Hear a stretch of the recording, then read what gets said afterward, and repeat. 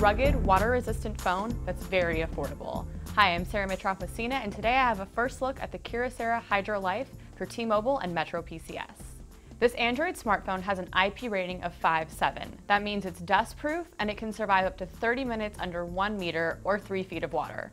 It also meets the military standard 810G, so it can withstand falls and tumbles. The back cover has a seal around the battery and internal components to keep water out, and you'll need to make sure that seal is tight to keep the phone from getting damaged when wet. The Hydro Life has a 4.5-inch QHD screen, a 1.2 GHz quad-core Snapdragon processor, and a 2000 mAh battery. It offers 5 GB of internal storage with the option to add up to 32 GB with an SD card.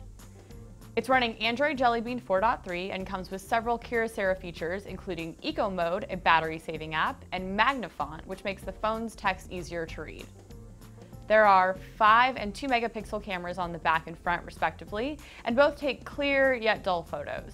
The Hydro Life will set you back only $150 off contract before taxes. For that price, the phone is a steal and well worth picking up if you need an inexpensive Android phone that doesn't feel cheap. You can read my full review of the Kyocera Hydro Life on CNET.com. I'm Sarah Mitroff. Thanks for watching.